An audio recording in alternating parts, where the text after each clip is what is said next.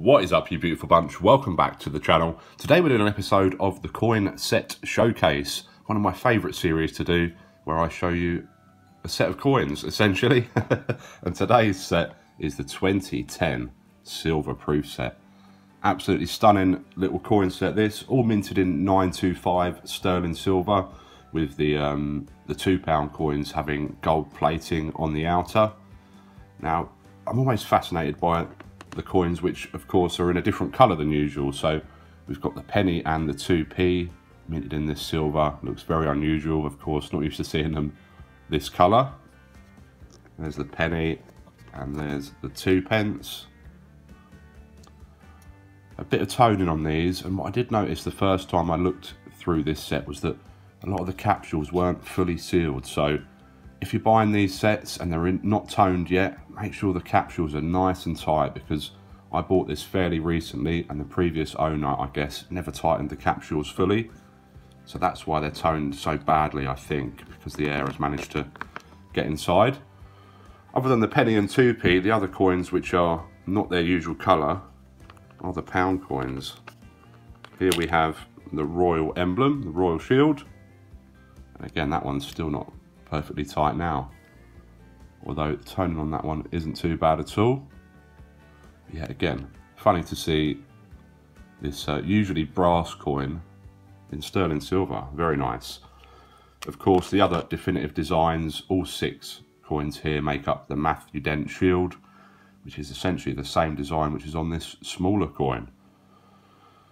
All of the coins for circulation were minted in fairly high numbers, but the 2010 50p was not circulated. This is one of those NIFC years that we keep an eye out for in our 50p coin hunts. If you've not seen our 50p coin hunts, where have you been? Go and check them out. But the 2010 50p certainly worth a few quid. Lovely stuff. Of course, as I say, the £2 coin with the outer plated in gold. Very nice indeed. Of course, all the coins with the Ian Rank broadly portrait. Does look like a thumbprint on there, but I think that's on the capsule rather than the coin itself. As a reference point, the silver in this £2 coin is worth about £6.20. Of course, this set has quite a large premium on it. It's not just worth the silver content. Right, let's move over to the exciting side with the commemorative coins. We've got the Girl Guiding 50p. 2010, of course. Lots of these minted for circulation, 7.4 million odd, so not a scarce coin in circulation, but a nice one to have in silver proof. Then we have the 2 £1 coins that came out that year, part of the Capital Cities series. This, of course, at the top it says London. Then you've got the other designs, small versions of them underneath the London one there. Lovely stuff. London, one of the rarer ones, 2.6 million minted for circulation. Belfast, 6.2 million minted for circulation. Again, there's the Belfast one, and you can see London in the centre there. It's a nice design with the ship on, and in silver just adds to it. Again, this one not toned too badly at all. It's a bit hit and miss with this toning, isn't it? And we have one of my favourite £2 coins in existence, and it just looks great in silver proof. Let's open it and have a bit of a closer look, shall we? There we go, the Florence Nightingale coin to commemorate 100 years since her passing. Such a great design. Again, not a rare coin in circulation, 6.1 million minted. But as I say, one of my favourite £2 coins, and absolutely stunning in proof. Some quite nice toning coming on that one, a bit more multicoloured, which does tend to happen over time. And finishing us off, we have 350 years since the restoration of the monarchy by Charles II. This, of course, is a £5 coin. And you can see Charles II's moniker there in the centre.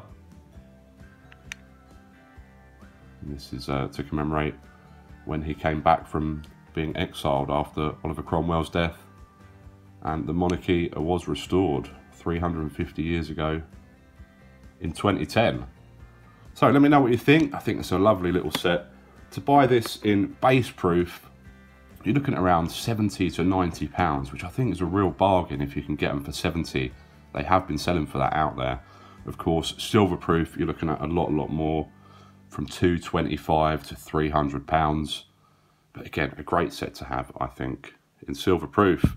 Drop us a thumbs up. Oh, one more thing actually, this does lift out. And underneath is a bit of extra storage, and in here we have our booklet. Nearly forgot about that. Nice number on this one, number 79. And there is space to store some other goodies underneath there if you wanted to. There we go, 2010, number 79. And we'll have a quick flick through this. As usual, do feel free to pause and read at your leisure. But thanks for watching. I do enjoy making these coin set showcase videos. I know we've been slacking a little bit with getting the content out to you recently, but I've just been a very busy boy, but we're going to do our best to get back to normality over the next few weeks, so do stay tuned to the channel. If you're new around here, of course, smash that red subscribe button. Come and see us again for some more coiny goodness. Lots of coiny goodness in this booklet. Definitely worth a read. Should probably read it myself before I do the video next time. There we go, talking about the Royal Shield. There it is, the Royal Arms. And the definitive £2 coin. Certificate of authenticity signed by Andrew Stafford. Limited edition presentation in this set, 3,500. So we've done well to get number 79, probably one of the lowest numbers we've had. Awesome. As I say, smash that thumbs up for us. Subscribe if you're not subscribed. I'll see you all soon for some more coiny goodness. Take care. All the best.